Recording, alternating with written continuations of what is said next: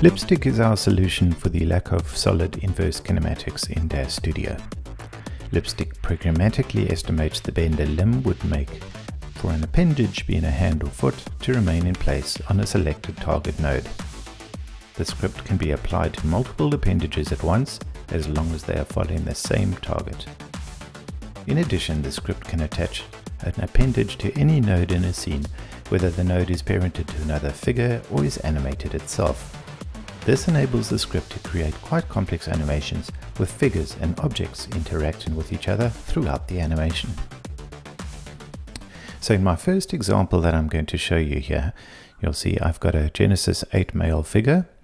There's no animation applied to him at all, and what we're going to do is we're going to make this chap dance. So with the Genesis 8 male selected, I'm going to first of all add a very basic animation. You'll see if I click on the hip, the animation is just a couple of frames, and it's just basically moving him from side to side. The first frame, frame 0 and frame 60 are matching, so that we'll be able to have a looping animation. So the first thing we're wanting to do is we're wanting to have his feet placed on the ground. Now, to have his feet placed on the ground, we ideally need some sort of node that we can have as the target. What I tend to do is I used a new primitive. I'll just use a plane with the y positive being up. The size of 1 meter is fine, and we go accept. So now we've got a ground plane that we can use to stick his feet to.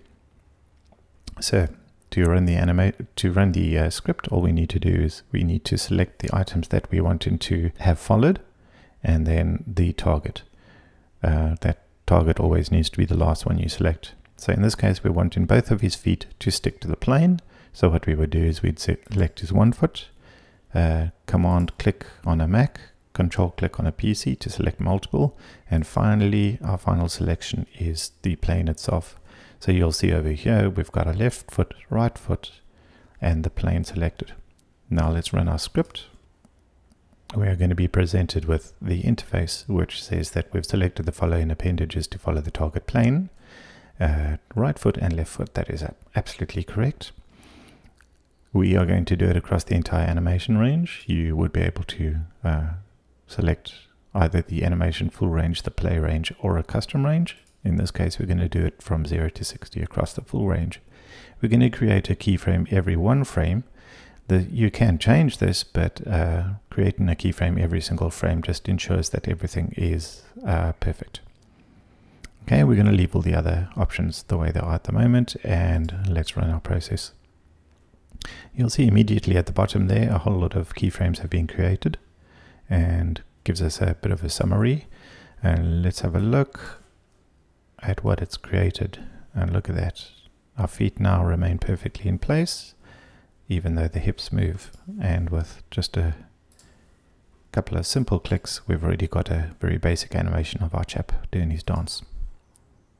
Okay, so now we're going to make it a little bit more complex. We're going to add a pose to his upper body and his hands, so placing his hands on his thighs. Now obviously if I run the animation now, his hands aren't going to remain in place at all, because there's obviously no animation added to them.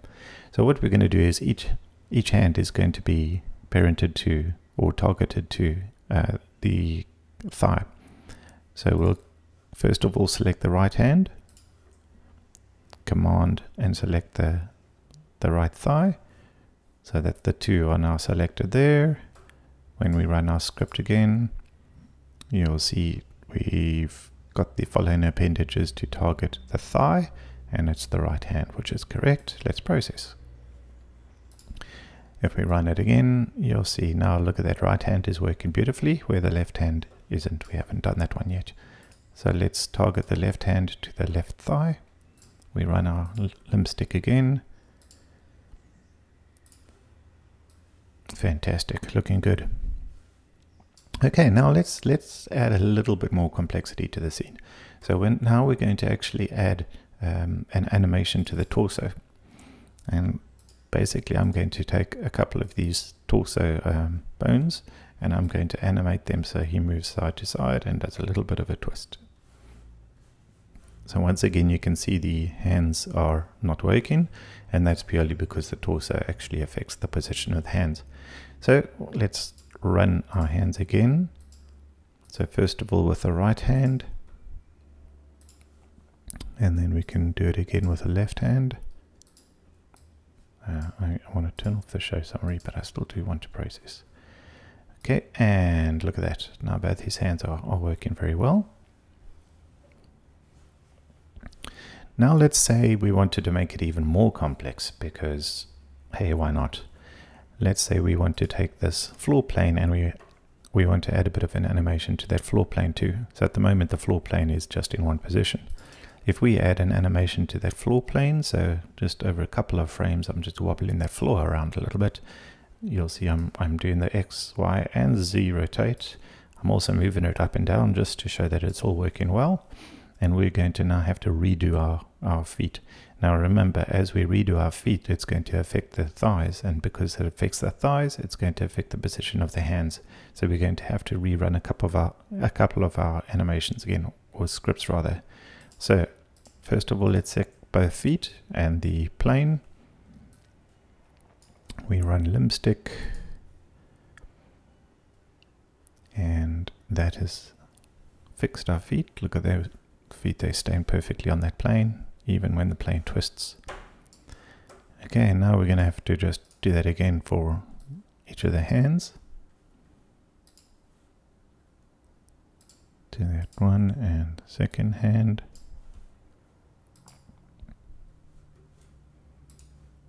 And look at that, with just a couple of clicks we've got the feet perfectly following the plane as it wobbles around, and we've got each of the hands perfectly following each of the thighs.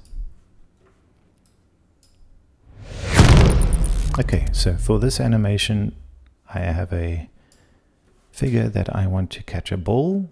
It's also 60 frames, and you'll see at frame 20 the ball reaches the guy's hands. And then he does a bit of a dip to take the weight. But you can see the hands aren't following at all, and the feet are also not following. I've also got on the floor plane, there's a bit of an animation, so there's a bit of a wobble going on there on the floor, just to add a bit more complication. So first thing we're going to do is apply to the feet. Select both feet. We run LimbStick. The feet we want to do across the entire animation. So there we go, they're working perfectly.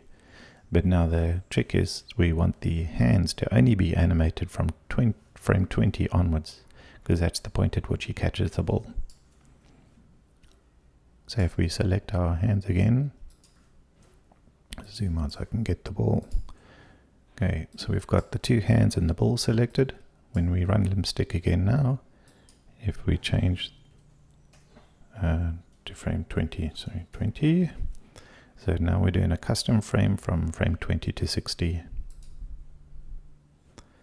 And you'll see no frames have been created up until frame 20, and then from frame 20 onwards, the frames have been created. And the result is he catches the ball, and his hands follow perfectly as the ball moves. So that's a good example of how you could use the custom frame to do an animation calculation only from a certain point in the animation. Okay, in this example I'm basically taking our previous animation with the chap bouncing around. I don't have the floor, but I do have his hip movements, and what I'm wanting to do is I'm wanting him to also be holding this, what's going to be a steering wheel. That's torus. So you'll see the torus actually has, let me actually go into wireframe mode so you can see better. You can see that torus actually has a bit of an animation going on as well, turns left and right, and in this example all we want to do is we want his hands to follow that torus or steering wheel. So we just select his hands, select the steering wheel, we run LimbStick. We're doing it across the entire animation, and simple as that. We've got one happy driver.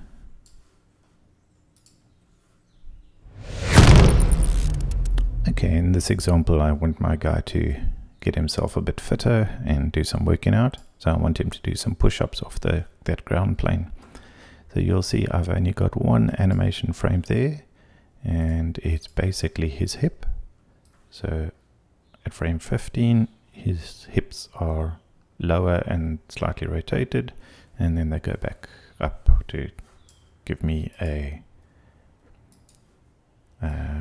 looping animation. So all I want to do is I want both his hands, both his feet need to be attached to the floor plane.